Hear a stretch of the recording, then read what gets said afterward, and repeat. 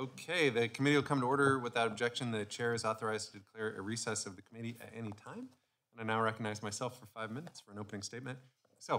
Back in March of 2019, this committee held its very first hearing. The hearing's focus was on past reform efforts, so it's only fitting that as we meet today for the committee's last hearing, our focus is on future reform efforts. We've come full circle.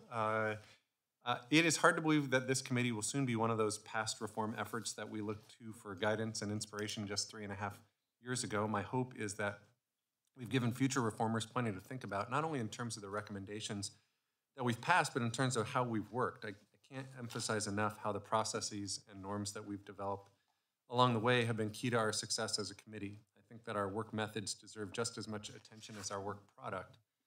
And I really hope future reformers take note of that, because more folks recognize that it's possible for Democrats and Republicans to find areas of agreement, to collaborate in good faith, and to produce results on behalf of the American people, the better. One of the biggest lessons I've learned over the past 3.5 years is that if we want things to work differently, we have to be willing to do things differently. I know it's hard to try new things in a tradition-bound institution like Congress, but experimenting is absolutely essential if we're going to change anything.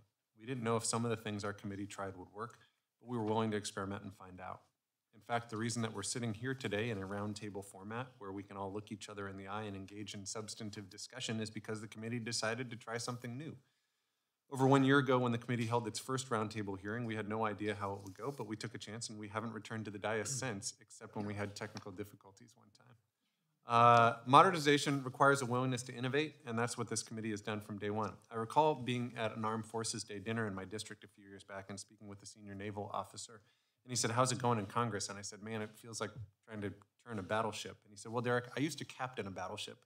And he said, "Here's what I can tell you. Targeted and strategic course correction over time can make a really big difference." I say that because change doesn't happen overnight, especially in a place like Congress, but I think that the small changes over time can lead to the kind of cultural shifts that make a big difference. What started as a 1-year sprint for this committee turned into a 4-year marathon, and I'm grateful that we were given the time to do the work necessary to create long-term change. In fact, we are already seeing our hard work pay off, as more than half of our recommendations have either been fully or partially implemented. This success is due in no small part to the hard work of the committee's implementation partners, including the CAO, who is with us today. By working closely with the CAO, the House Clerk, and the Architect of the Capitol, among others, the committee was able to draft workable recommendations that our partners could successfully implement. This unique approach to developing and implementing recommendations is another committee innovation. While some of our successes are already apparent, there's a lot of work ahead, and it won't always be easy to determine whether some of our recommendations made a difference. Measuring success is tough. When we lack the hard data, we need to confidently claim that something actually did what it was supposed to do, but it's not impossible, and one of our witnesses today is going to help us think creatively about how to gauge the impact of our work over time. I frequently made the point that modernization should happen as a matter of course. Businesses and organizations build innovation and process improvement into their operations because they understand that evolving with the times is necessary in order to remain relevant. By relegating reform to something it does every few decades or so, Congress is consistently playing catch-up.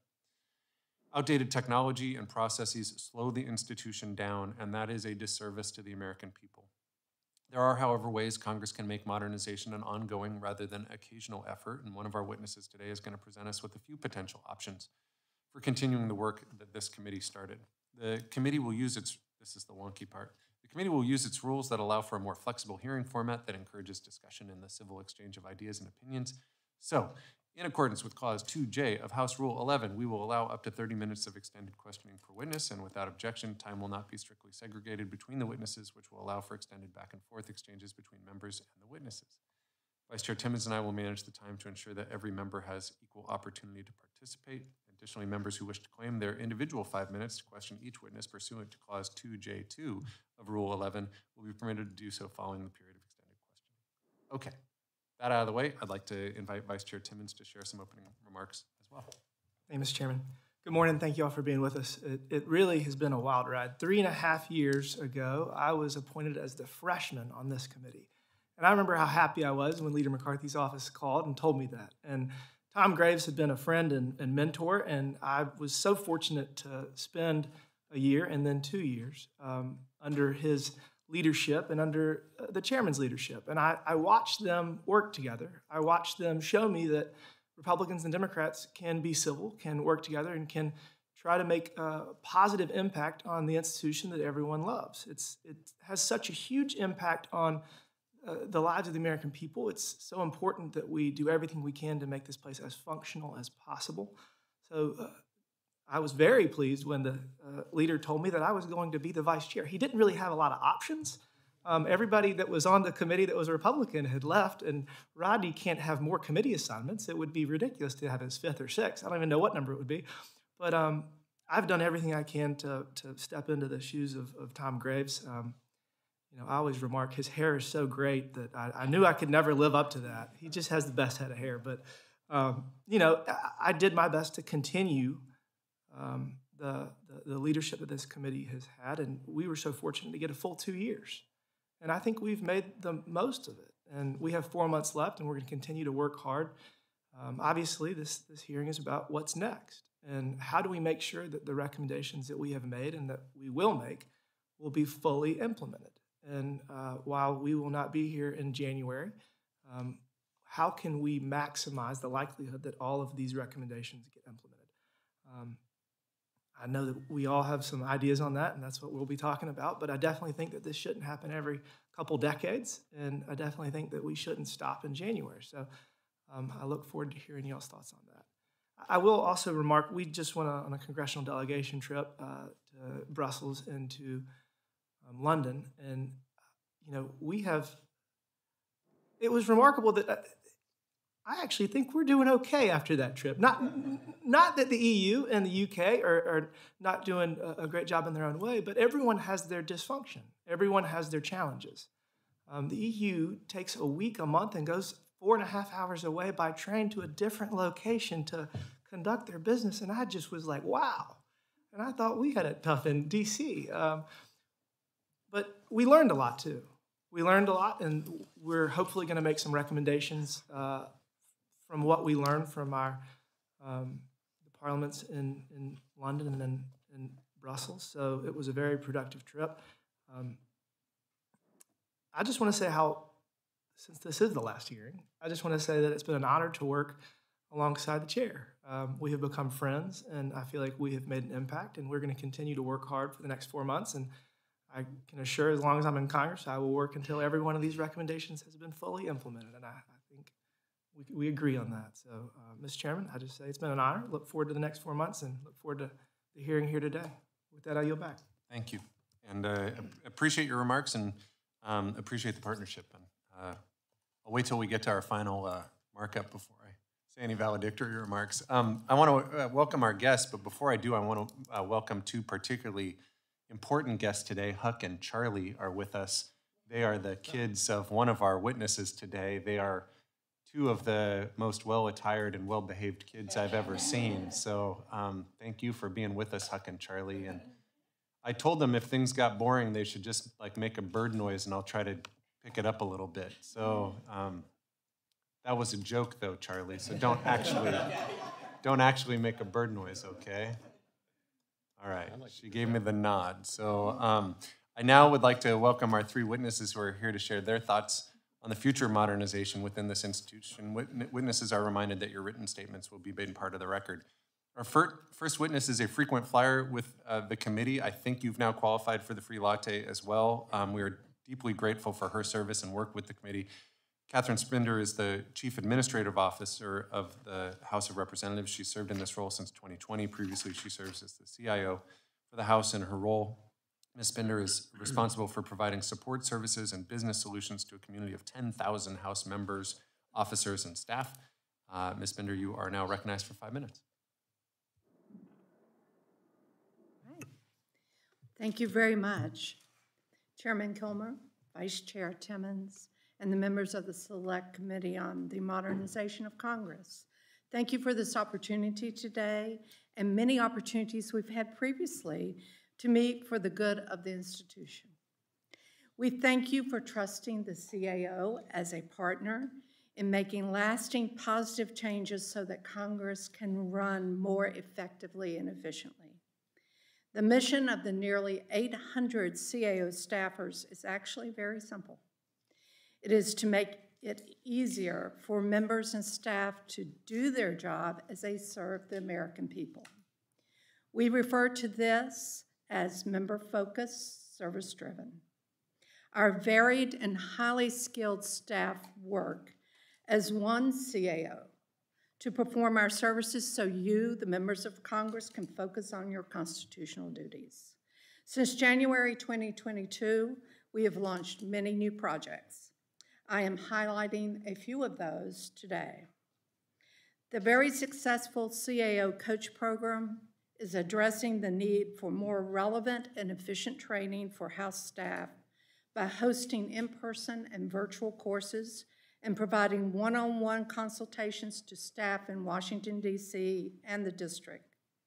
In total, CAO Coach hosted 2,600 House staffers in these sessions. The CAO coaches and customer advocates launched the first ever bipartisan orientation program for new staff in February and developed the 2022 District Office Conference Program, also bipartisan, providing specialty training to over 800 district staff by position.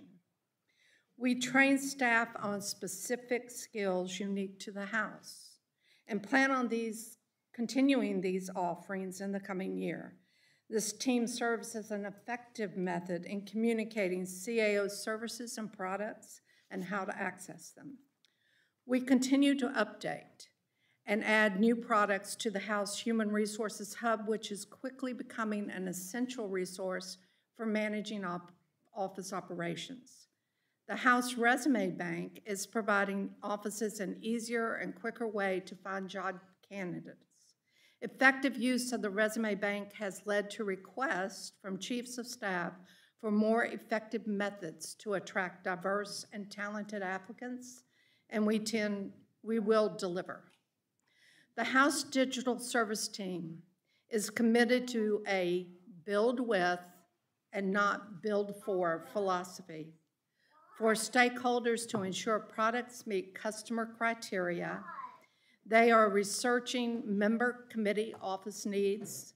This includes improvements to constituent services, legislative tools, office operational functions such as a leave tracking software for member offices, options for a legislative branch-wide staff directory, and a common committee calendar portal to help reduce schedule conflicts.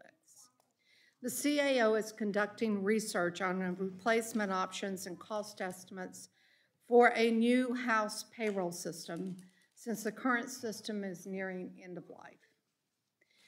Through this project, we will modernize antiquated processes, automate manual procedures, and improve the payroll experience. Also, this will be an opportunity to consider transitioning to a more frequent pay cycle for House employees, a recommendation by the Select Committee. The Office of Finance is piloting an application employing electronic signatures to automate many of our administrative forms. The new system launches soon and provides House offices the ability to electronically prepare, approve, route, and submit payroll transactions. These transactions are validated in real time against House rules and regulations, providing considerable time savings to that office. To keep our promise to be member-focused, service-driven, the CAO adopted a new strategic plan that is focused on understanding the needs of the members and the staff, continuously improving our services and processes to meet those needs, and effectively analyzing and prioritizing our budgeted funds and resources to provide quality solutions. Additionally, the Modernization account, the Select Committee champion, provides a significant opportunity for the House to continue to transform services. Chairman Kilmer and Vice Chairman Timmons, the modernization momentum you created propels us forward, and our future is clear. The CAO has integrated modernization into our overall operations. We are enthusiastic and deliberate in our plan to continue to meet the evolving needs of the members and staff. I am grateful for your support, the great working relationship that we have with your staff, and look forward to responding to any questions you may have. Thank you.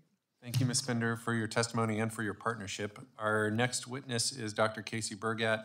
In addition to being the father of Huck and Charlie, Dr. Burgat is the director of the Legislative Affairs Program and assistant professor in the Graduate School of Political Management at George Washington University. He previously served as a senior governance fellow at the R Street Institute, as well as an analyst with the Congressional Research Service in the Executive Branch Operations and the Congress and Judiciary sections. Dr. Burgat, welcome. You are now recognized for 5 minutes. Chair Kilmer, Vice Chair Timmons, and members of the Select Committee, thank you for the invitation to testify this morning. I, like everyone here, I can imagine, followed the work of your committee closely since its inception. I know I speak for many in the reform community. Diane's going to echo this, I'm sure, that we applaud all of your leadership on all of these topics, especially in these political circumstances. We applaud not only the committee's robust productivity, but maybe even more importantly, the example it has set about how it's gone about its work. It has been civil, it has been purposefully bipartisan, and it has been thorough. Thank you all for setting this example. Right, Huck and Charlie? I was asked to focus my testimony on two primary questions. First, how might current and future congressional reform researchers measure the effectiveness of this committee's work, especially over time, and including the impacts of your nearly 200 recommendations. And second, given that I have regularly tasked my students to research and propose recommendations for the Select Committee to consider, what common themes typically have come up in their proposals. Starting with the first question regarding your effectiveness. Some of your recommendations and resulting progress are quantifiable, and thus can be studied as such. That part's easy. The impacts of increasing staff pay, diversity, internship accessibility, for example, can be measured and compared with Congresses that came before these changes. Other recommendations, however, are much more difficult to quantify. Goals such as encouraging civility within Congress, modernizing technology, improving constituent service processes don't come with clear measures or, and this is the important part, publicly accessible data. On many issues, the causal chain between the committee's recommendations to tangible outcomes will be long, imprecise, and conditional on an infinite number of variables. And academics are allergic to those qualities. With that said, there are a host of types of measures that scholars may use to gauge the committee's effectiveness over time. Those who focus on legislative productivity and outcomes may look for changes in amendment and drafting activities. Does co-sponsor action differ in numbers and networks, potentially cross-party counts, thanks to the electronic co-sponsor recommendation and your civility efforts? Are members more able to insert legislative text into bills because the collaborative legislative drafting recommendation? Do members in offices seem to work together more often than after attending bipartisan onboarding and new member orientations? These are things that we can kind of get at with proxy measures, though there aren't easily quantifiable data attached. On the oversight front, enterprising researchers can study whether more bipartisan oversight efforts, including identifiers like letters signed by both the chair and ranking member, are undertaken. And then should certain panels follow the Select Committee's lead in deliberations, such as this roundtable format, the bipartisan seating, foregoing the 5-minute rule, studies can analyze differences and outcomes on a variety of deliberation measures. So things like what witnesses are called to testify, using text analysis of hearing transcripts to study what types of questions are asked, because there are different types of different questions to be asked, and how you all use your allotted time. Will that change? And precisely because measures will be hard to come by, it's key researchers do not discount the importance of qualitative study as well. To fully understand why certain outcomes differ, there's no substitute for hearing directly from the source, member or staff, of your thinking, motivations, and observations. This does mean, though, that you will all make yourselves available, your staff's available, and your data as available as possible so that we, annoying academics who work on these questions, can get some answers without having to bug you too much. Now, the second question about when assigning my students to submit reform proposals, what common themes have developed? Many students, unsurprisingly, want to focus on improving collaboration and civility between members, staffers, and offices. Half want to use sticks, like fines and decreased resources for offenders. The other half want to use carrots, like access to the floor, or maybe a civility plaque in the Capitol hallways. Almost all require members to judge each other on their behaviors, which history has shown us over and over brings a whole host of challenges and implications.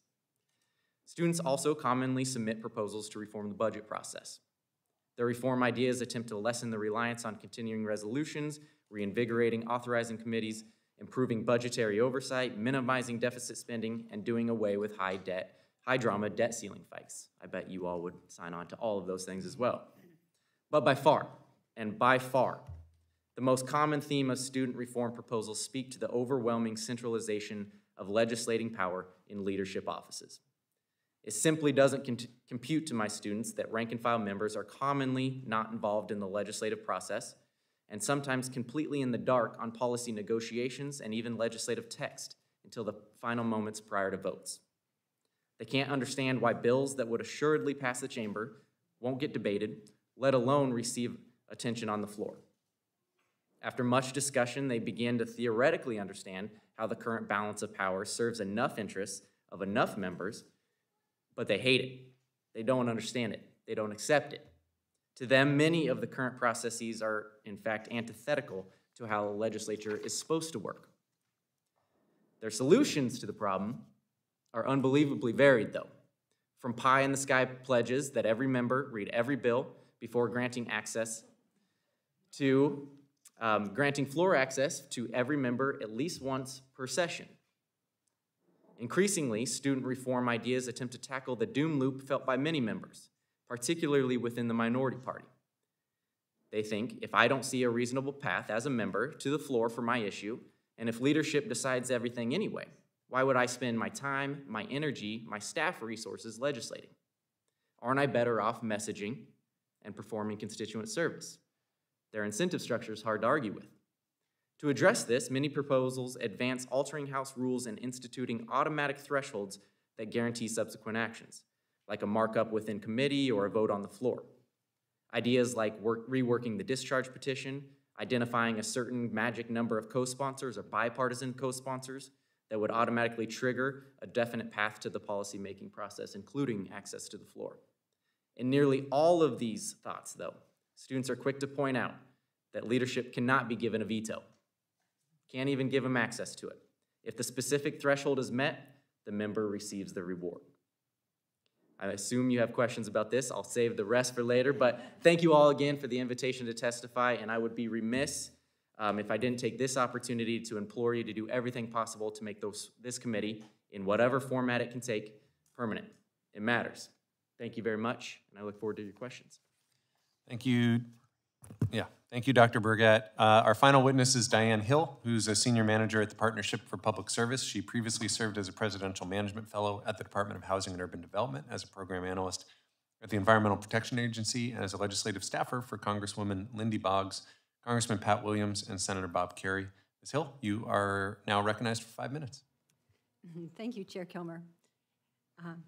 Chair Kilmer, Vice Chair Timmons, members of the committee, thank you for inviting me here today to testify. Determining a future for the modernization movement that this committee has created is necessary and important. As Chair Kilmer said, my name is Diane Hill. I am a senior manager at the Partnership for Public Service, but I am privileged to be the coordinator for the Fixed Congress cohort, a community of 45 civil society organizations who align in a common purpose to strengthen Congress and make it more effective. We've been thankful and privileged to be able to work with this committee and want to thank you for all the hard work that you've done. Now, as you can imagine, being the coordinator for 45 civil society organizations who want to make a significant change in the world and make a difference, it's not easy to come up with a consensus about where we should go next with the modernization effort. So our recommendations today have a framework. Our first thing that we all do agree on is we want to make sure that the recommendations, almost 200 of them that you have worked so hard to put together, are implemented, while also identifying new areas for reform. Second, we believe that we need to continue efforts to bring the Senate into the modernization work. What you'll hear from me today, thank you. That's a hard one, but we're committed to it. With that in mind, we make the following recommendations. And as I stated, it's not easy to get consensus. So our first two recommendations are alternatives of where the modernization effort should be housed. Recommendation number one is to place modernization work within the Committee on House Administration, either by establishing a new subcommittee or a commission. Giving the work to the House Administration makes a permanent home with a committee that has significant jurisdiction over most of the recommendations that have come out of this committee. It also provides a space where hearings can occur and we can find, explore, and develop new recommendations. So there are two options we could do that within the Committee on House Administration.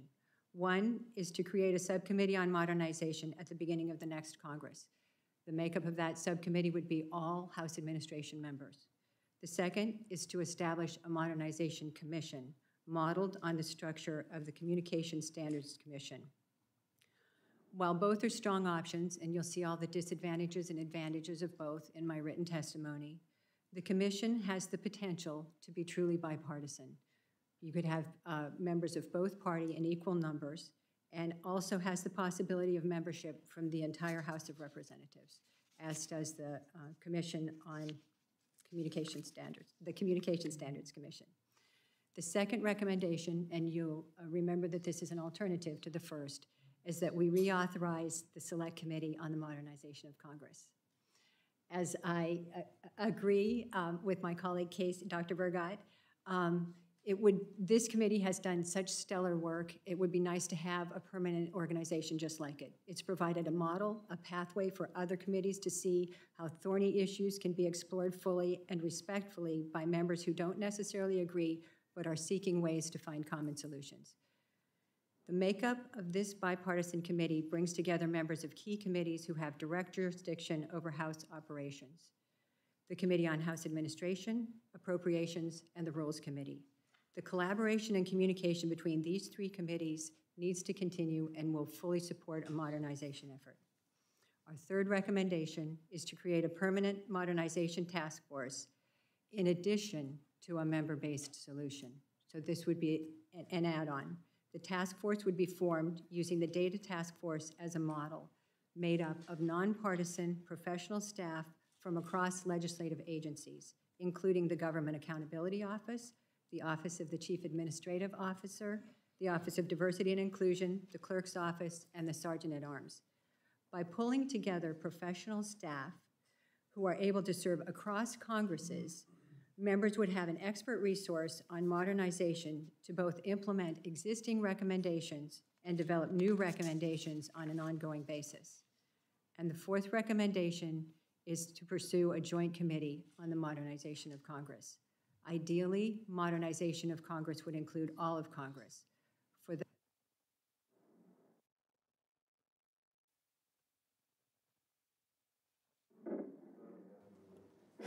yeah, okay, no, I'm still there. Okay, sorry, I must have, my apologies. For that reason, the cohort supports creation of a joint committee on the modernization of Congress. While it appears that the Senate's not ready to take that step right now, we should be exploring that goal in the long term. In that way, we can take on larger issues like budget reform, which would help Congress regain its strength and footing as the first branch of government.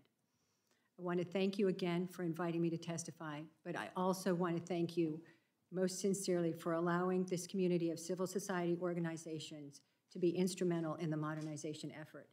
We applaud the strong leadership, service, and results of the work of this committee, and we are grateful that this committee has been willing to stand by Congress as an institution, and we wholeheartedly support that effort. Thank you again, and I look forward to your questions.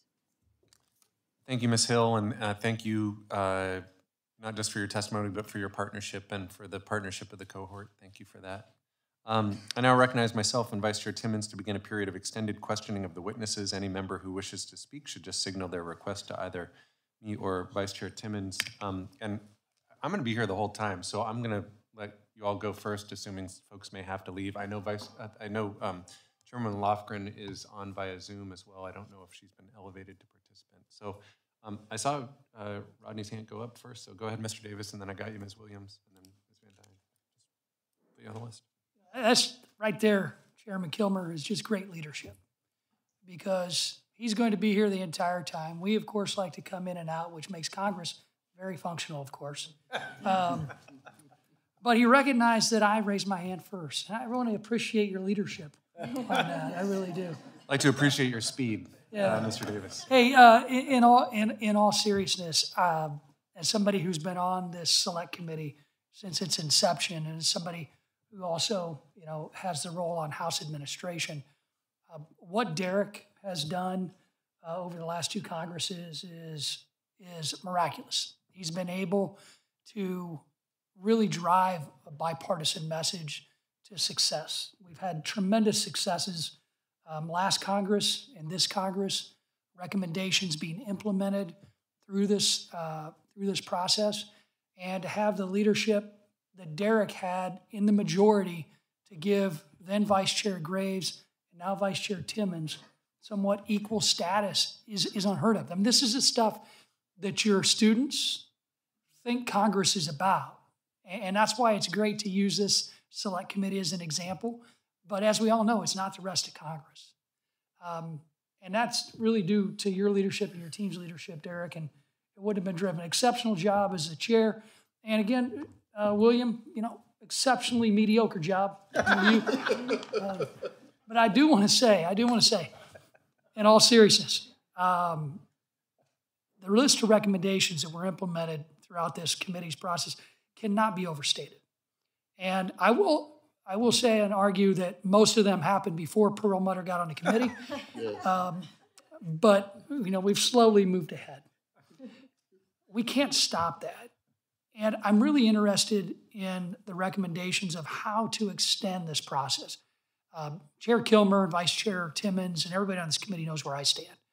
As a member of the House Administration Committee, we should be tasked with implementing a lot more of these recommendations.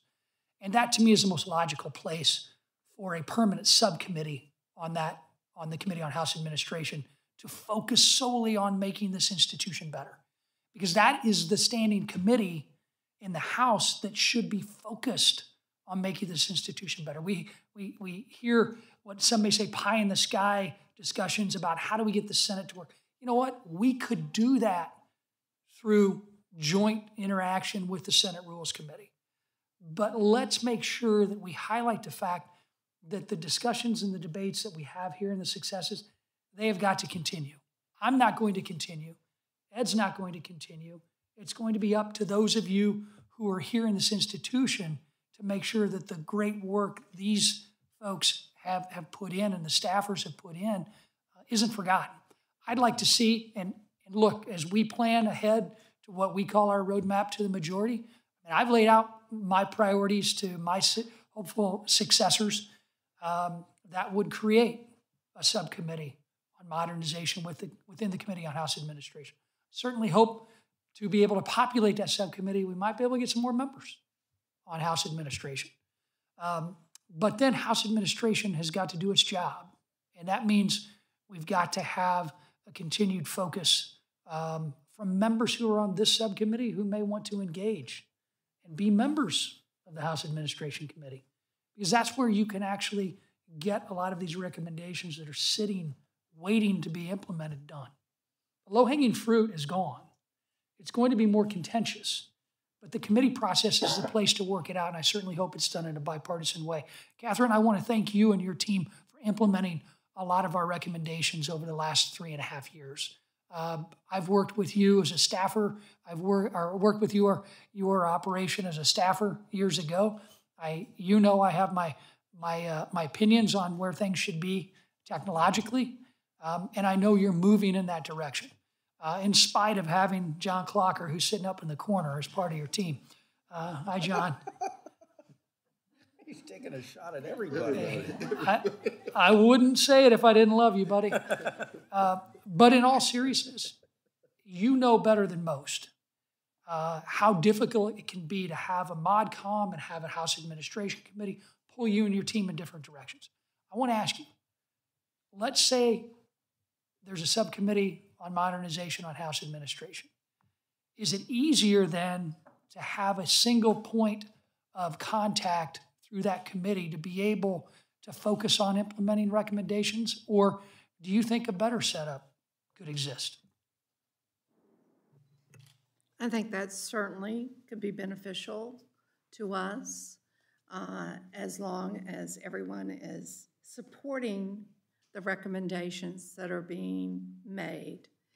I think that there has to be some type of structure there. I agree with you, because we have to know where to take our direction from overall. And I work closely with the House Committee on Administration. We've worked closely with you. But I think going forward, the most important thing that you have done, quite frankly, is given us an ability to get the information, get the direction that we need on some of these recommendations to be able to implement them. One of the primary things in any type of project that you try to do is making sure that your stakeholders are actively engaged in what you are doing. If you don't have that, it's very, very hard to get anything done. And quite frankly, I believe one of the reasons over the years we have sometimes not always proved successful in delivering solutions is because we didn't have that contact. We didn't have individuals there behind us helping us, championing us to move forward with that. And so however it's organized, we need that support going forward. You need that support, and that's my point. I'm going to end with this. This place is set up to have a structure for final decisions. And this committee is great at recommendations, but the problem is there's a next step because House administration has to approve a lot of those recommendations. So to me, let's get that finality in place that allows you and your teams and the other officers to be able to know what their final direction is. We can have the discussions, the debates on what's going to work on that subcommittee of modernization. We can do the exact same things here, but we also, there comes time for a vote. And when that vote is had, the decision is final, and you and your team know what direction you have. That, to me, is the best way that we can move this institution forward and get some of these great ideas into House operations. So I want to say thanks. It's been a pleasure to serve with each and every one of you. I'm humbled by the opportunity to be able to play a small role in making this place better. And I certainly know that as we move on, there's going to be a tremendous amount of activity of folks who are more interested in making Congress work because of the work that all of you are doing.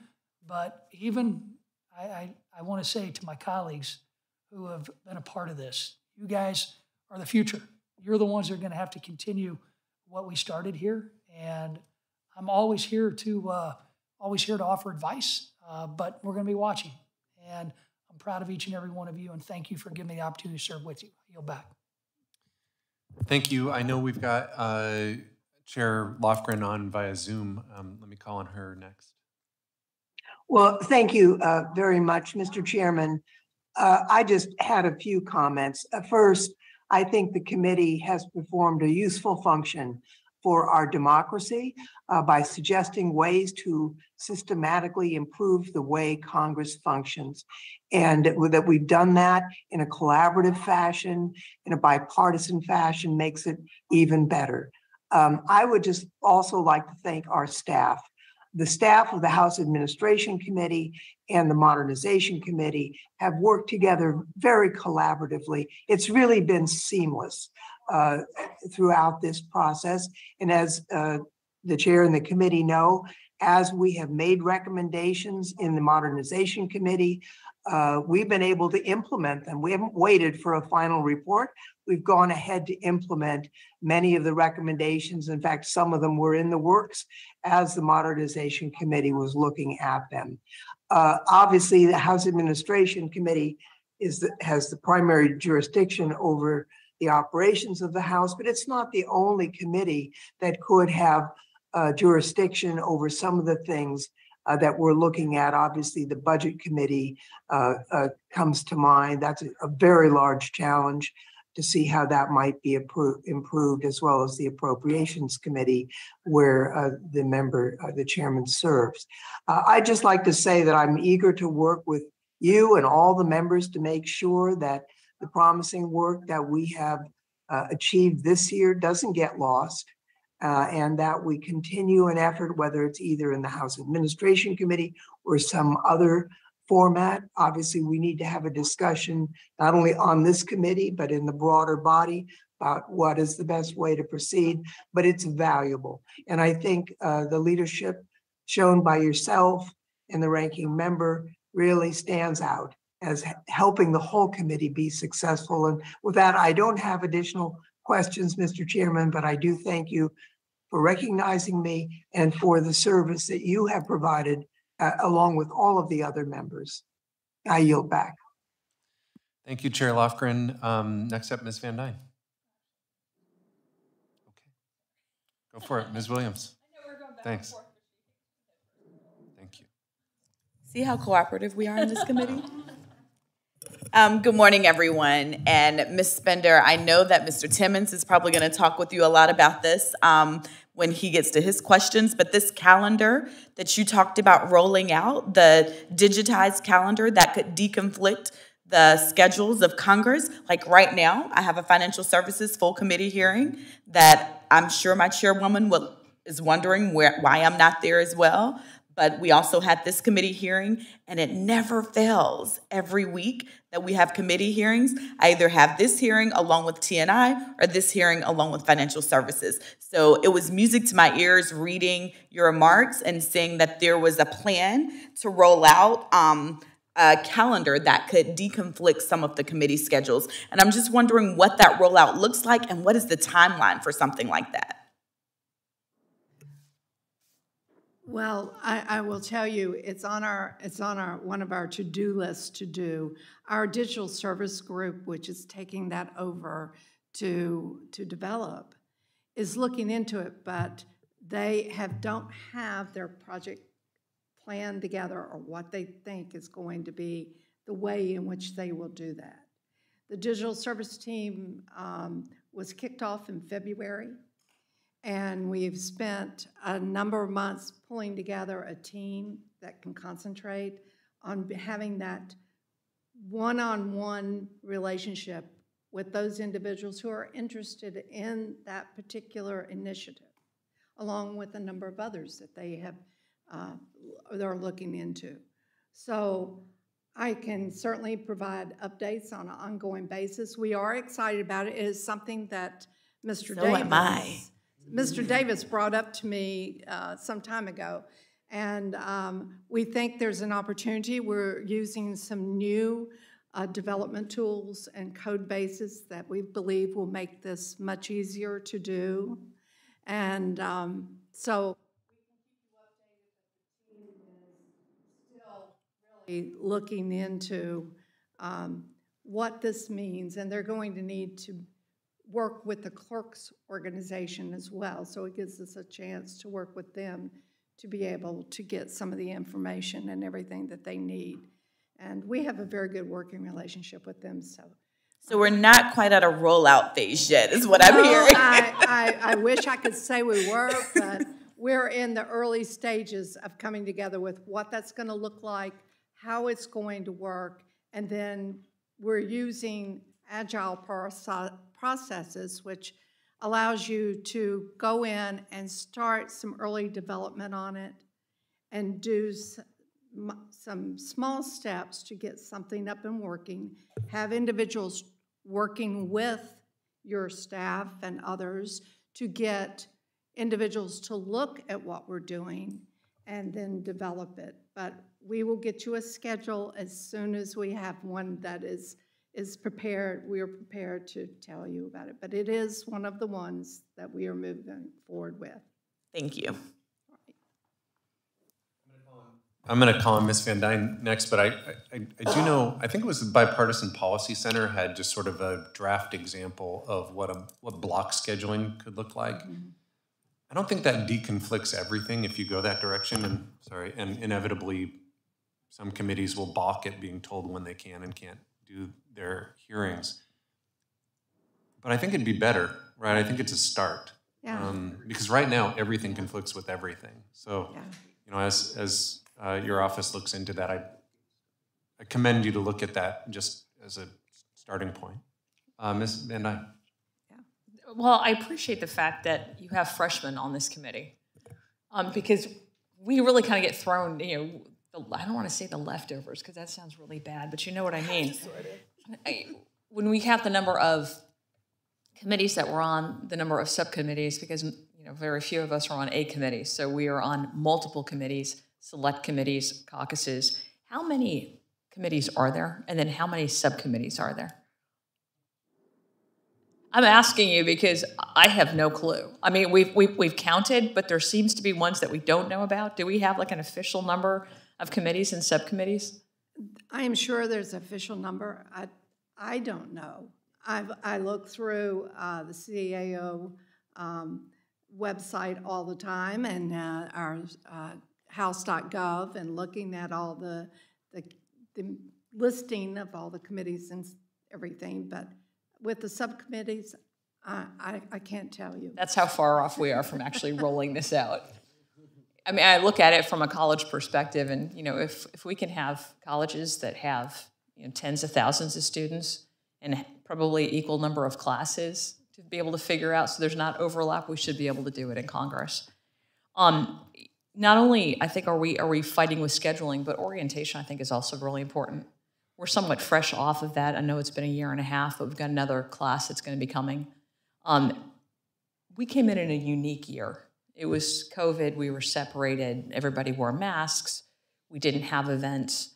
But we also were separated from the beginning. You know, you had your Republican orientation. You had your Democrat orientation. It would have been nice if we could have actually have met all members that were coming in. And there are all of our class and have done events together. I think that would have been really great. Your point on not having bills and being rank and file and not knowing what we're voting on, it's not just rank and file. A lot of times we're not getting bills until literally hours before we're expected to vote on them. And they're multiple 100 pages bills. I don't think a business could definitely not work that way. A government should absolutely not work that way. You're going to have fights with leadership on that because a lot of times they're adding details up until the very moment that they come out. How we can fix that, I don't know. I know that we have tried to have fixes in the past, you know, 24-hour, 48-hour, 72-hour mark, but it takes a very small handful to be able to kind of override those rules. So having potentially not just suggestions or ideas, but hard, fast rules that we can count on, regardless of what party that you are in, or majority or minority, would be very helpful. I've got a question on CAO. How many resumes are we getting? Have you seen a decrease in the number of resumes over the last couple of years, or have you seen an increase? How is that working? For staff, for Capitol Hill staff. Well, you know, we have just started the resume bank that would allow staffers and anyone interested in a staff position to be sent to us to be added to the resume bank. And within the CAO, most of all of our recruiting is within the CAO, and for the Sergeant of Arms, we assist our HR department, and also for the clerk if they need any assistance. But I know for the CAO the number of resumes we get in, but for the member offices, I could not tell you. And I'm asking that question because from across the board and pretty much every single sector, labor shortages have been an issue. On talking with my colleagues, it hasn't been an issue getting resumes into the office. So to your point that, you have to pay more and you can, keep people, the fact is that we will never, nor should we ever strive to compete with the private sector on pay. I think what we are able to give in experience and on being a market differentiator on a resume is incredibly valuable. But when we look at everything as being how much are you paying, I think we start running into problems. But have my colleagues have problems with people applying for positions in their office? District, without a doubt. But I mean on Capitol Hill. When we started the resume bank, which was our opportunity to give the member offices a chance to review resumes of people who may be interested in staff positions within the offices, within the first week, we had over 2,000 submitted. Yeah. And I know that subsequent weeks, we got more thousands of resumes. So we hope that that is at least an opportunity for people to provide resumes that they can go through, have access to the resume bank, and look at to see if there's someone there that would be a really good candidate for their office. All right, thank you very much. Scheduling conflicts. I know Mr. Cleaver's in a markup right now, so I'm going to call on him next. Yeah, thank you, Mr. Chairman. Financial services, Homeland Security, and modernization right now.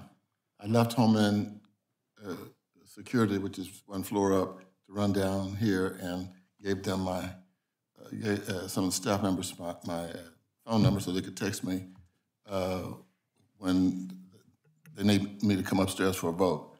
And I think that's absolutely embarrassing for the United States of America to have a political body where all of the committees can literally be committee hearings can be literally scheduled at the same time. And so I want to add my comments with those that were made earlier. But the college analogy make some sense. Well, it does make sense. I don't mean it shouldn't say it makes some. It may make. But the difference, because in the college system you enroll, and you go there to make sure that you don't enroll in two classes that meet at the same time. And maybe it's going to take a lot more time, but maybe that's what we need to do. I mean, during a certain period of time, we ought to, the leadership and the bodies that make the recommendations on which committee we set on, maybe that needs to be done early on, like the first couple of days when we're here, because, we just accept the fact. And I think it's bad for our image, because people, for example, they see Rodney Davis leaving, but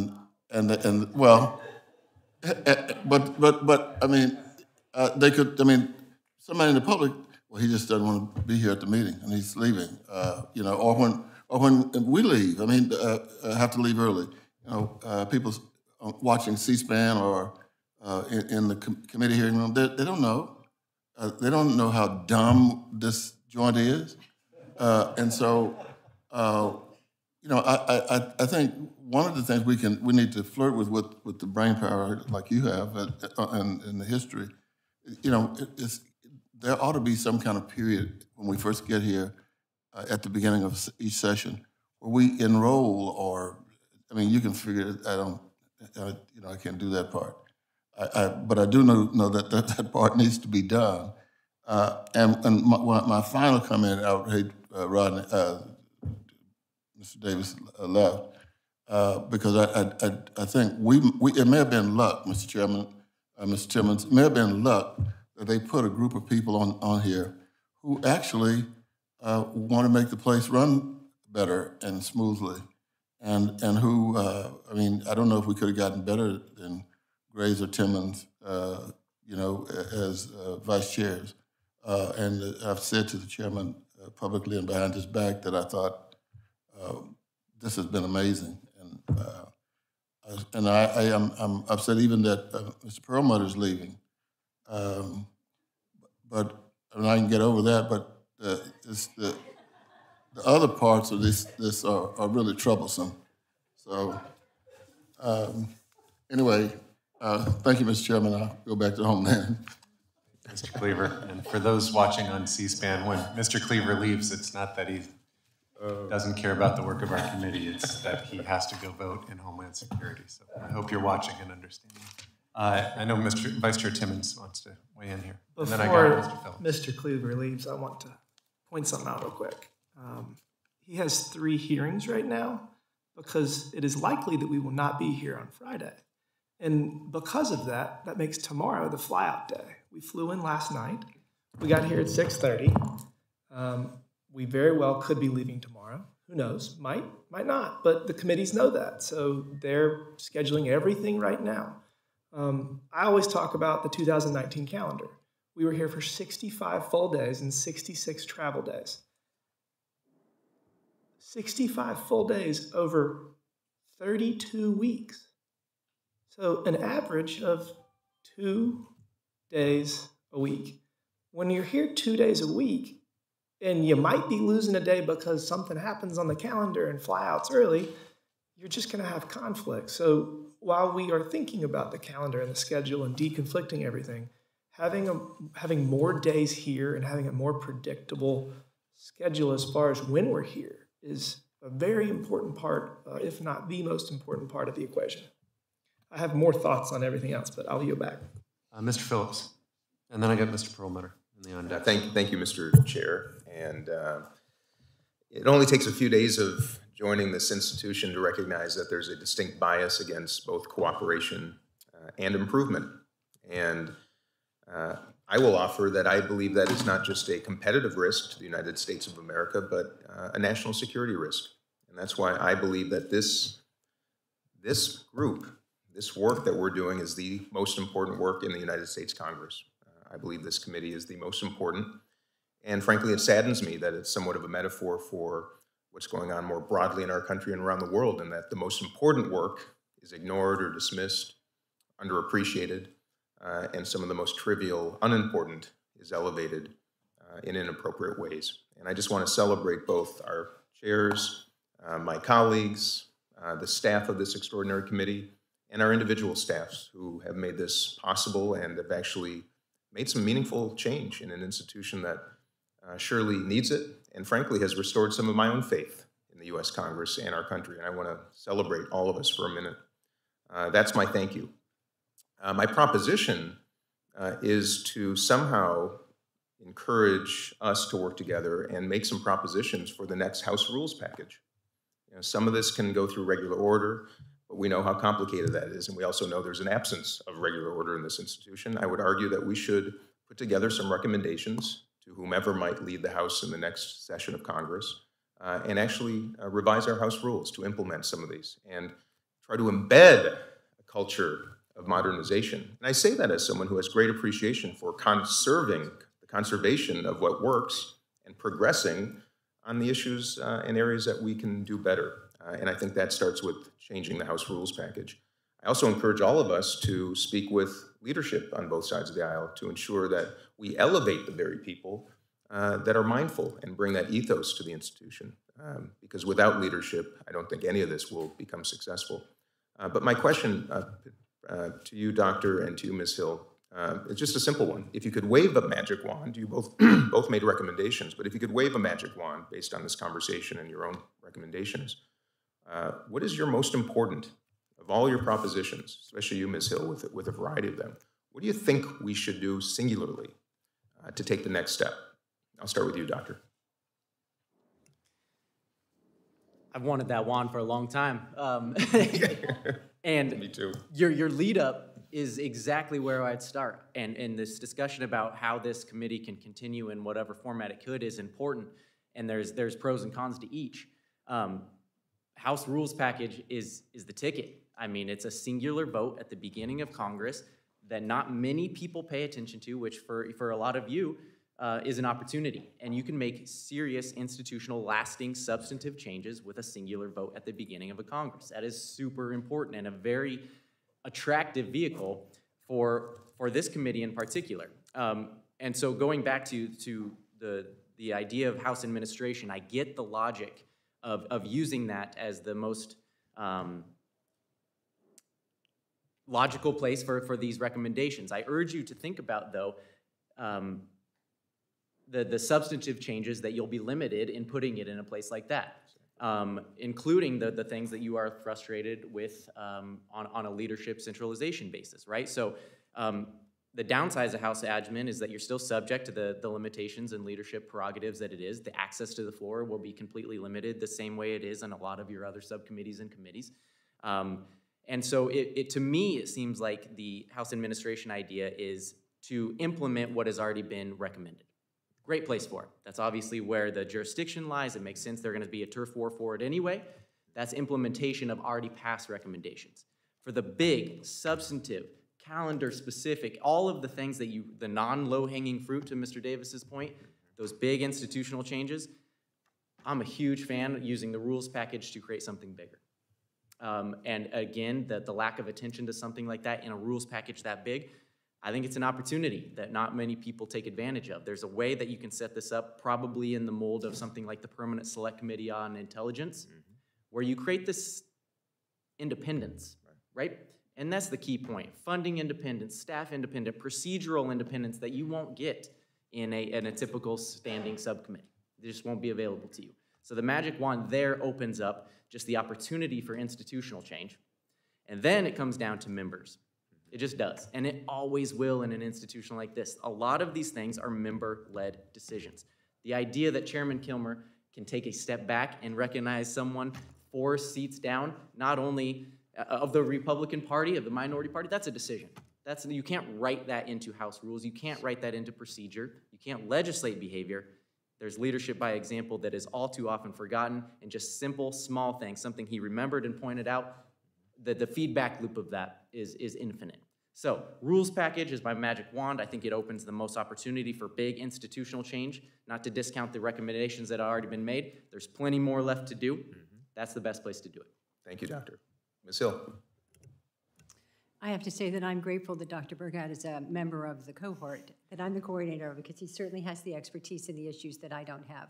If I had a magic wand, what I would do is I would start with that, probably the last point that he would make. I would renew this select committee, and I would renew it with the spirit which it started with 4 years ago, to provide the energy, the drive, take all the things that have been done so far now, have the recommendations be implemented. I would give the select committee more teeth, and I would open the ears of the Senate, quite honestly. You know, the work that we have to do over there for modernization of the whole Congress, and the difference that we could make if both chambers could work together, would go a long ways, I think, in renewing Congress and giving us a stronger footing.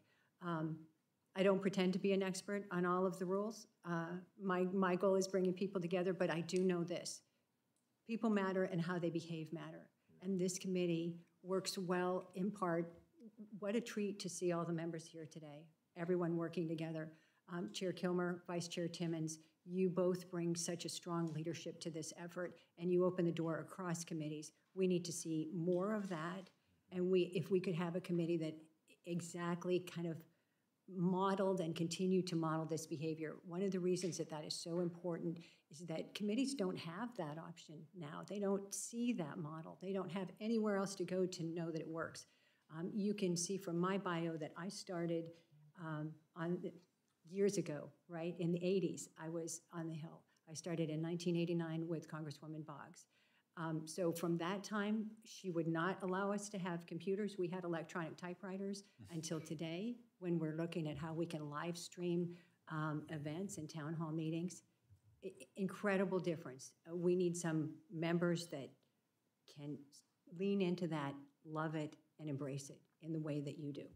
Thank you. And as a freshman in 2019, when I was handed a pager, I kept that on my credenza as a nice metaphor, and I no longer have it, so we're making progress. I want to thank you, and let me just close by thanking our chairs and our staff and my colleagues again, because it's not just the work that we're doing, but I think most importantly, it's how we're doing it, and that starts with leadership, and I'm grateful to all of you. Thank you. Can I want to call on Mr. Perlmutter, but before I do, you said add more teeth. Can you just double click on that real quick before I call on Mr. Perlmutter?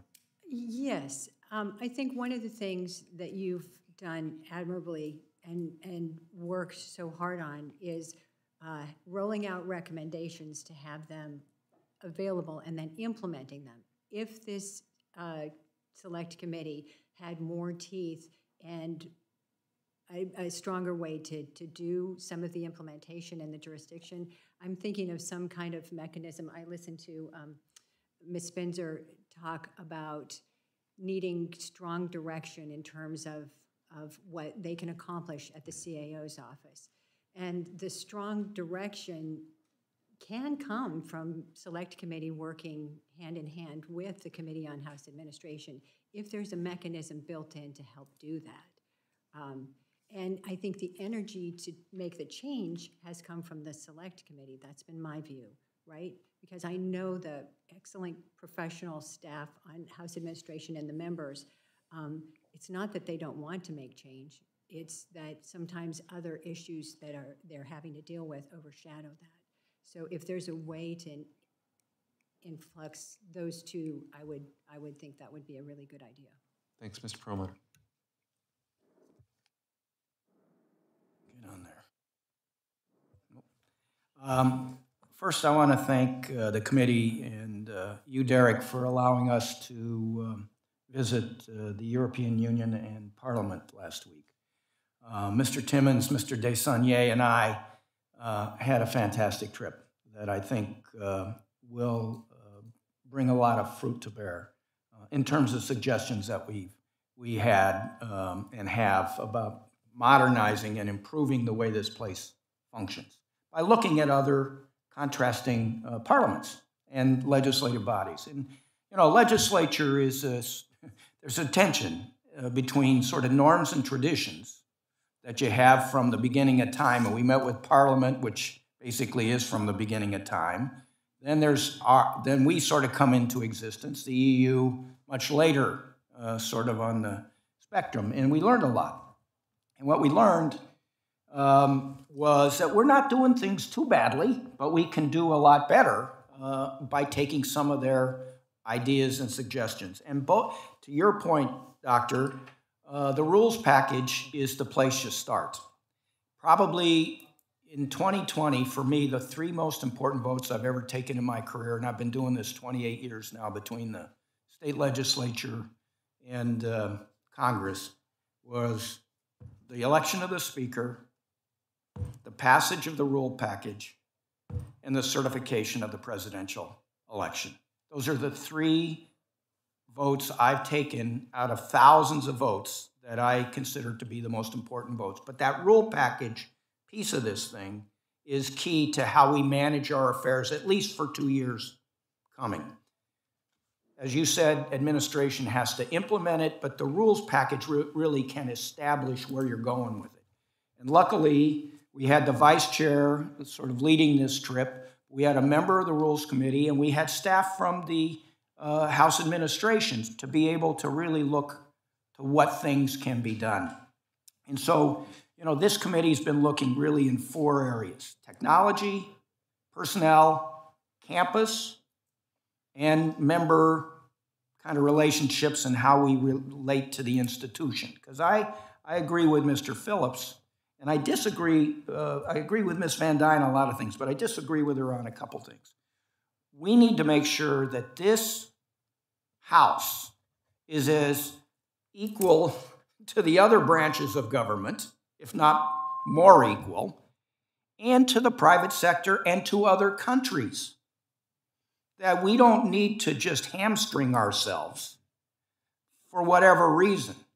And one other place I disagree, and then I want to talk about one recommendation. I gave you 14 from my trip, but one other place I disagree with her, and I think that it is very important that as a body, that we are competitive with the private sector. That just because I can go hire somebody doesn't mean that they provide services to the community that need to be done. And people learn that. If you were working for Lindy Boggs in 1989, you start off, you don't know anything. But you were there, you hired, but then you learn. And then if you stay, you provide good services to the people that you represent. So I think retention is key. And we have, and I want to thank the vice chair here because he and you, Ms. Spindor, have been so focused on making sure that we have good personnel and good staff, and we retain good staff. Last thing I'll say where I do agree, and it was Beth Van Dyne that sort of, along with Aubrey from House Admin, that gave me an idea about orientation. All right, so one of the things that we're talking about, that you talked about, Doctor, is rank and file members, we feel a little disenfranchised or we've lost, we want to be more empowered. You know, that the individual member wants to be more empowered. We have some ideas about that. But one of the places, as a freshman coming in, you've just won an election. You've got a million things going on, people coming at you from all directions. And you go to orientation, and even if we'd had a joint orientation, it lasts for 3 days, and you don't know half the questions to ask. So then you split into the parties. You don't operate really as a class again, you know, other than that 3-day orientation or 2 days or whatever it is. The suggestion that I'm going to make, that I think is a good one, is that later on, maybe 9 months out or a year out, as a freshman class has gotten their feet under them and start having an idea of the questions to ask, that there be a second kind of orientation where, again, it sort of builds across the party lines kind of a class identity, as well as being able to answer questions. You know, you didn't know what questions to ask in the first place. Now you've got a better idea. And that came from Beth, from Aubrey, but then also the woman who runs the House of Commons, that they suffered under COVID just as we did, and their new members coming in couldn't really be oriented in a way that allowed them to really understand when votes were going to be and all that. So we've made improvements, I think, a lot on the technology side. We've got a lot more to do. We've made a lot of improvements on personnel. Dean should have been on this trip because he could have seen some changes to the campus that would have made things more member and user-friendly that these other that the Parliament and EU had. The member colleague scheduling thing, all of that, and empowering members, I'm going to leave that to smarter people than me. And I want to just thank you, Derek, for allowing me to be part of this committee. Thank you. And thanks for all you contribute to our committee. Vice Chair Timmons. Hey, Mr. Chairman. I will point out Vice Chair Timmons is going to hit all the questions that I want to ask you too, or most of them. So He said we've been working together too long. And I'm not leaving just because of you. Oh, sure you're not. We spent too much time together last week, so he's probably sick and tired of me. So while I'm not even sure if I would. I can see arguments to try to extend the select committee, but I think we were extremely fortunate to get 4 years. We were only supposed to get 12 months, which was really only like 8 months, given the fact that between the calendar and we didn't really get up and running until March. So, you know, I think we've made a lot of great recommendations. We made a lot of progress. So I do think that there's a lot of consensus around the subcommittee on House administration. And I'm not sure there's consensus on this idea. I'm going to run through a couple things and ask for your feedback. You know, right now there's only one Republican on each of the subcommittees. And, you know, I don't think that this subcommittee should have disparate numbers. I think if it's 2 Republicans, 2 Democrats, 3 Republicans, 3 Democrats, I think that would be good. It will ultimately be focused on implementation of previous recommendations from the select committee, preparation for the next select committee, and it would work closely with partners, cohort, and thus and such. So, I mean, the question then becomes, how often do we need a select committee? I think everybody agrees it's not every 30 years. So then is it every 3? Is it every 4? Is it every 5 Congresses?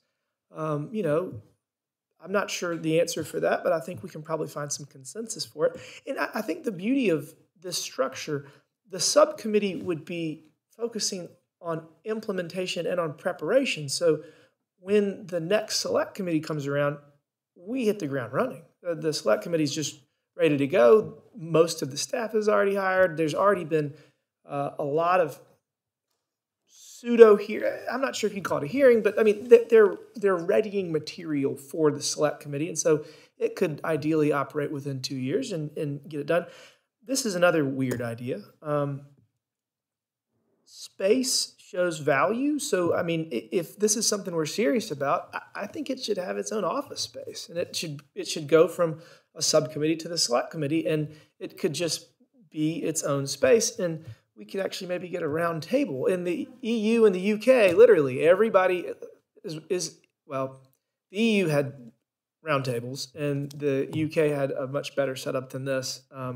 That was a much more productive setup.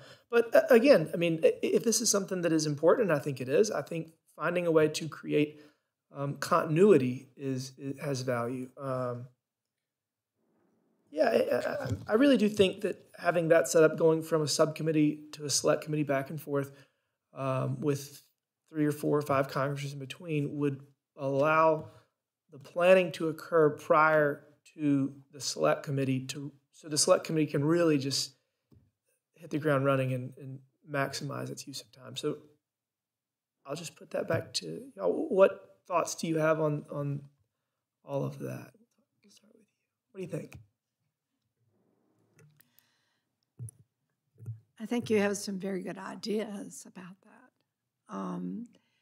From my perspective, I just want to make sure that for myself and my staff, we are able to work through however this committee will evolve to be able to do our job based on what you're asking us, understanding what you ask us, having the ability to sit down and talk with you about options, about how we're going to move forward with things. That is what is a need that my department has. So however it's structured, whether it's going through the House Committee on Administration to someone or some other way, we have to be able to sit down and have constructive conversations with whomever is making recommendations and whoever is going to help us prioritize the work that we do, or at least review our suggestions for prioritization, because we do a lot of the prioritization ourselves. We have been traditionally sitting down with both sides of the House Committee on Administration after talking to you and reviewing those initiatives that we're going to be moving forward with. So we just need the assistance and the information. And I do agree that to make it a full recommendation that we can understand, having the bipartisan perspectives of having enough of the bipartisan individuals providing us information from a data gathering perspective and planning of our projects, it's extremely beneficial. So, thank you. Dr. Brigette? As with almost everything here, I think it's important to start to answer your question with a question of, depends on what your goals are. What are your goals for this select committee? Historically, there's been several types, from minimally successful to overwhelmingly successful. And their goals differed from the outset, and I think that's important. Your point about the membership being important, particularly on the minority side, just to have one minority representative on the subcommittee, you can imagine, let alone if they're not even present, how overrun they could be. But even then, you're still subject to the full committee's limitations and access to the floor and things like that. It will still be limiting what you can do. In terms of the question of how often a select committee or some version of this committee is necessary, I think it's important to point out that this committee started kind of behind the 8 ball in a couple different ways. It had been a long time since the previous one, and that previous one was one of those minimally successful ones, right? So you had a bunch of legwork to do to catch up to what that had been missing then. And then just the time period, the subject of the time period since that previous select committee and now has been the biggest change we've ever seen across almost every single variable you can think of, technology included. So you had more to do because more had changed. And that pace of change isn't slowing down anytime soon either. So to try to systematize in 5 Congresses from now, each period of those 5 Congresses, those 10-year periods are not going to be equal. You're going to basically trying to fix what the last committee left behind and try to make up for. So if your goal is to proactively change the institution, it's got to be permanent. If your goal is to retroactively change what went wrong or what was left over, then the systematized every so often can serve that purpose. Just as you mentioned, the space equals value, that's absolutely true, from parking spaces to committee room space. So does permanence. So does permanence. It sets a tone. It sets a message. It sends a message that this is not intervally important to us, that we can just wait for the next one. I think we're at a point now with some of the most important institutional questions in a way that we haven't been in a long, long time, that permanence speaks to the moment of now. That only then can you start to talk about the non-low-hanging fruit, the civility, the ones that are tearing us out at our seams, the permanence of a committee like that, to say nothing of the independence that you can set up to make those changes, the teeth that you talk about, access to the floor, permanence in stature, that we don't just have to wait you out or wait your recommendations out, your independent funding streams, your permanent office space, all of those speak to the importance of the moment, and I think there's no more important moment than now to get at the kinds of questions that I think you all are trying to get at.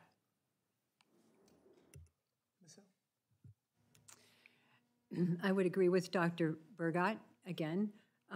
No surprise on that. And what I've heard from you today, from members here, is that just modernization as a matter of course over time, waiting for extended periods isn't an option. Yeah. Right? That's one thing. And that this is the most important work going on in Congress today, making sure that you are up to date, you are modernized, you've got the best staff. It will lead everything else. My organization, the Partnership for Public Service, our genesis and the reason we came about was to help the executive branch. The reason that we're here today is because we understand how vitally important Congress is to making the executive branch healthy. And that's why I've spent the last 4 years at the partnership working on this very issue. I don't think, and I speak for myself, I have not put this question out to the cohort or received any kind of how often it should be. But if you think it's a periodic time, every 2 years, every 4 years, I can see a cycle, Vice Chair Timmons, where we now have almost 200 recommendations, right? So to take, and that's why I framed my testimony in the way that I did, to take the next 2 years and put a primary focus on implementing those recommendations makes a good deal of sense. But in that time frame, you need to still be looking at what needs to be changed next. If we look at all the changes that can occur in a 2-year period, and you guys have worked through the most difficult of those times, there is just so much more coming at us today than ever before. I think we need to be prepared for the change. So I think we might cycle in that way to implement for a couple of years while still looking at possible modernization ways, things that we need to do, and then 2 years after that, we go hard at making new recommendations on how to implement those.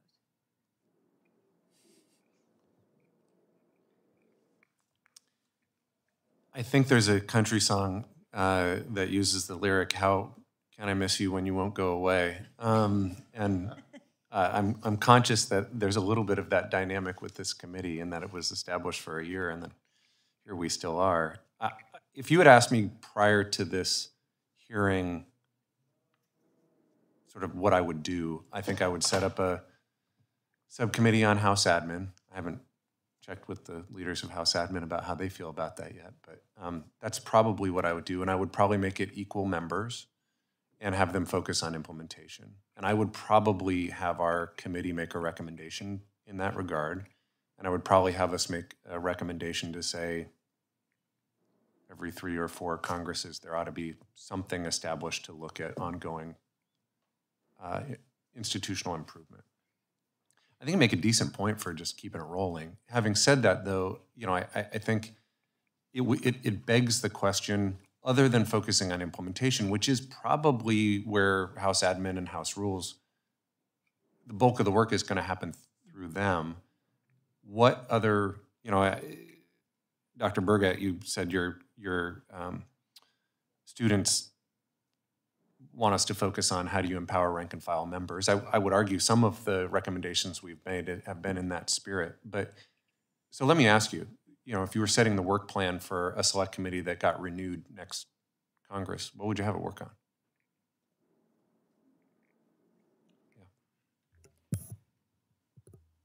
Incentivizing legislating. Almost, and with legislating, incentivizing bipartisan oversight. Mm-hmm.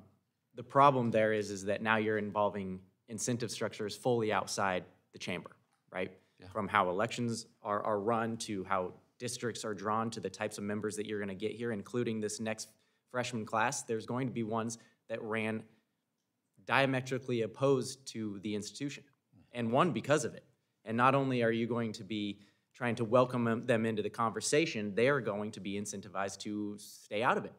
That's impossible. That is sincerely impossible, and better you than me to try to help with that.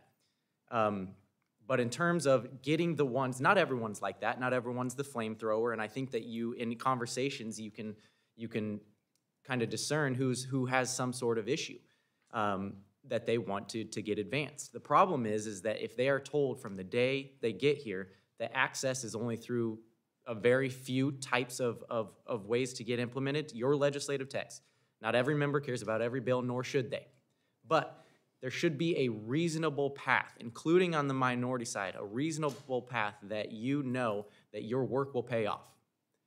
It may not include a law being passed, but just a vote, just a markup, just a debate, just an amendment. Those are ways that you will think twice about burning the bridge that you might have otherwise done. And I think that anything that you can do to incentivize that through rules, and it's always committees, always has been committees, and it always starts with the chair and ranking member setting those standards. Offering those paths to legislative productivity is the be-all, end-all for me. Ms. Hill.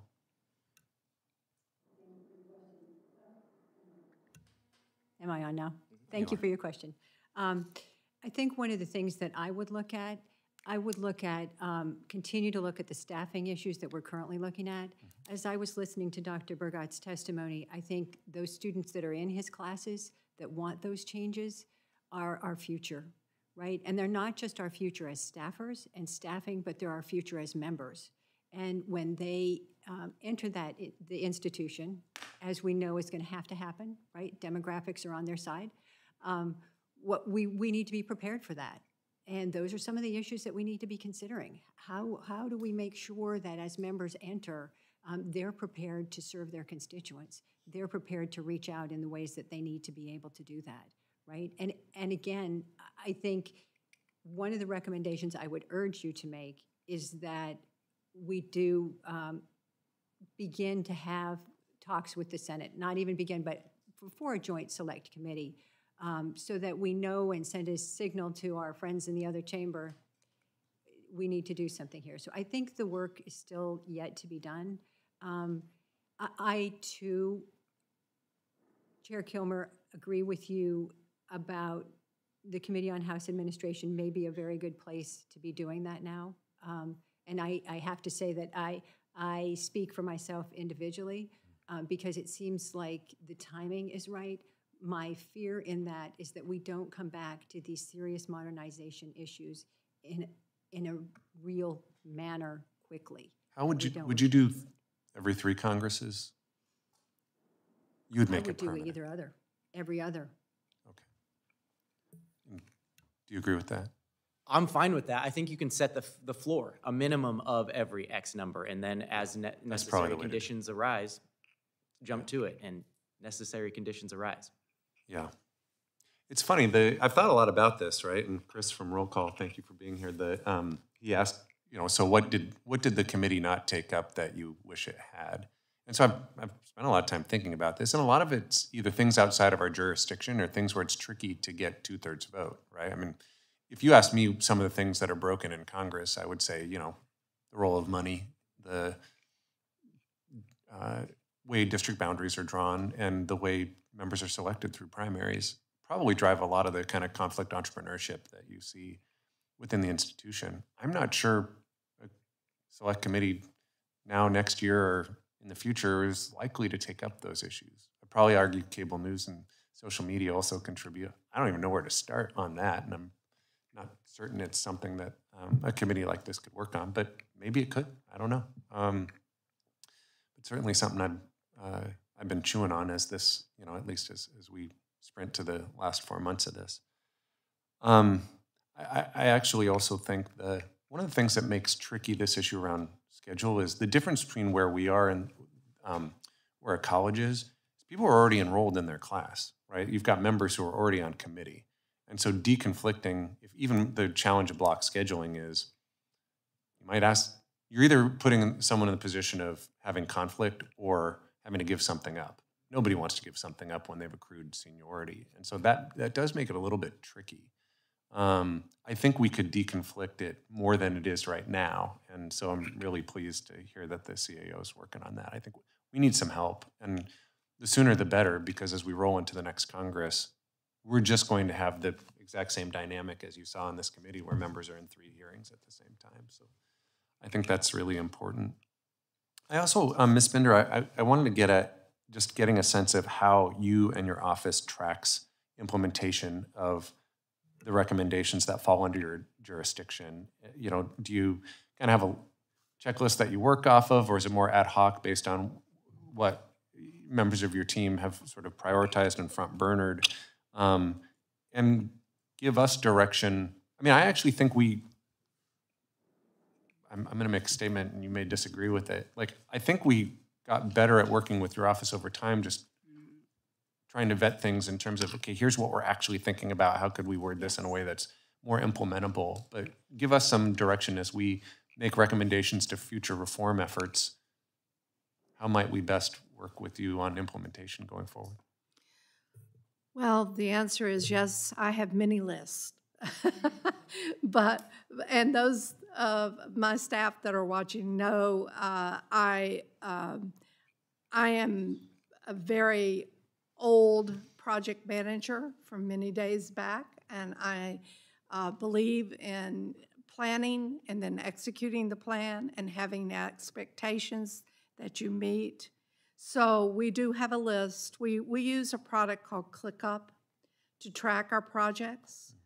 And we have regular meetings on a monthly basis where I sit down with my staff and others to review the projects and the status of the projects that we have.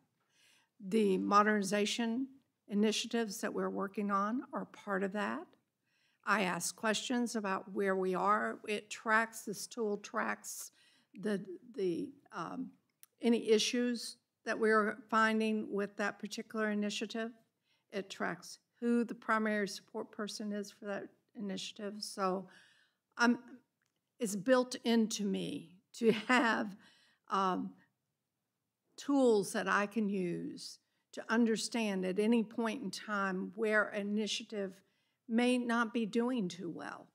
And maybe we need to talk about it. Maybe we need to add additional resources. Maybe we need to look at what the funds are that we're actually allowing that individual to use to bring in some additional help. So we have a list. it's maintained, it's reviewed. It is the list that I review with the chiefs of staff and other members of the CHA. So we have all of your projects that you've requested that I've talked about in my testimony listed there. Do you mind if I ask you a question? Sure. We're a weird committee, so sure. Yeah. I mean, we're trying to be more informal here, but I'm listening to a lot of the things about the timing and how often some type of committee in some form should meet and everything. Being in technology, I know how rapidly everything changes, and I just want to make sure that, and it's things, we all know how things have changed in the past couple of years, okay? So how do we really maintain this momentum? I mean, we've got all of these initiatives that you all have brilliantly come up with and we were working with you on, but it could be tomorrow, next week, or next month that something significant could come up that would require us to focus on that and maybe have to push some of these things to the background. So, it's almost like every month there's something else coming out. So how do we stay current, I think, is the question I'm asking, given the rapid change in our environment, in technology, in staffing, and everything going on in this world, without there being some consistency along the road if we're looking at extending anything with this committee? I think each of you testified to the value of having these topics sit somewhere permanently, right? And I think a subcommittee on House Admin, particularly in terms of the engagement with your office, is probably a good place to do it. I, again, say that without having talked to Chair Lofgren about that, but I have talked to Ranking Member Davis of the House Admin Committee. I think he thinks that's a good idea and has been pretty vocal about that. But I do think there's value in having some subcommittee or committee going to bed every night thinking about how are we working on implementation, waking up every morning focused on implementation. I also take to heart the comments that have made about the need to continue engaging on these issues as issues come up. My sense is, particularly since this select committee was extended to 4 times the length it was initially envisioned, I'm just not sure it's a likely outcome that it be made permanent. And so, to me, the next best thing is our committee making a recommendation to say no more than, or no less frequently than every 3 or 4 Congresses. The other thing I've thought about, and I don't know, Ms. Hill, I'm actually kind of curious what the future of the cohort looks like, particularly if this committee expires. One thought that I've had also, we haven't talked about this, but again, we're informal. You could establish a fixed Congress caucus, right? And so people will self-select. Getting back to the people proposition, it's a lot easier to engage on these issues with people who actually want to improve the institution.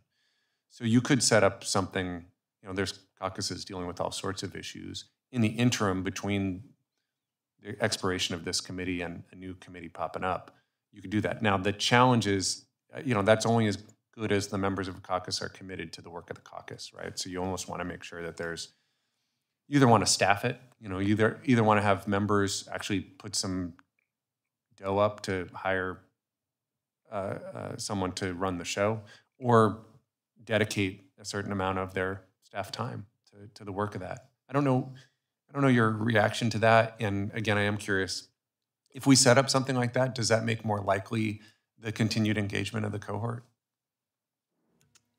I think, let me just take a step back for a minute, because the cohort is an interesting mix. Of the 45 organizations, there are some who can lobby. There are some who can't. So some of those who can't provide, I want to give you this background. Some of those who can't provide expertise and guidance, and they feel very strongly that it's, and we all do, I think, it's important to keep the cohort strong, right? And so we're in the process of determining how best to do that as this committee sunsets. But my impression as we've gone through this year, because we've started to talk about it early on in the year, just like my testimony today, we started to talk about this process way back in February, at which point we went through some discussions, and thank you to Vice Chair Timmons and your stated purpose of we're going to run to the wire. We put that on the back shelf. However, we haven't put on the back shelf the idea of do we stay together. 4 years ago, there were members who were a smaller cohort. You know, they came together. 2 years ago, when we weren't sure that the select committee was going to be extended, it was a wonderful moment, I think, for the entire cohort, as we were then able to sit around a table to gauge the closeness that we had and the trust that we had in each other and how we've grown. And that only has increased over the last 2 years. And what happens for us is you've witnessed with the Civility and Collaboration Working Group that we had and the Civic Engagement Working Group. We not only pull members of the cohort to work on those issues to come up with recommendations for this committee, but we also pulled from other groups outside of the cohort, whether that's the bridging community or others who are extremely interested in the same issue. Yeah. So I don't see the cohort going away. Okay. I see the cohort as continuing, and I'm not sure what that, how we'll set that up. We're working on that now, but I think it's important that whoever is working on this issue of modernization, that there is a strong contingent outside of Congress that's very engaged on these issues, and they care deeply about them. I really appreciate that. That's probably a good point on which to end this discussion, unless anyone has anything burning that they didn't share that they want to. Okay. With that, I'd like to thank our witnesses for their testimony today, and I'd like to thank our committee members for their participation. I'd like to thank C-SPAN for being here. Thank you. And for Chris, thank you for showing up and following the work of our committee. We're clearly a viral phenomenon at this point. I also just want to shout out the staff of our committee for the great work that they do setting up amazing hearings, this being our last one. I want to just applaud their excellent work in setting this up. We can literally applaud them if you're up for it.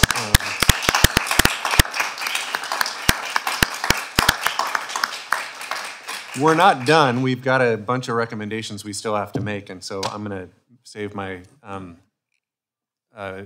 vicious attacks on Rodney Davis until we get through those that markup, and my gratitude to the rest of the committee too. I intend to reserve for that. But so, without objection, all members will have 5 legislative days within which to submit additional written questions for the witnesses to the chair, which will be forwarded to the witnesses for their response. I ask our witnesses to please respond as promptly as you are able.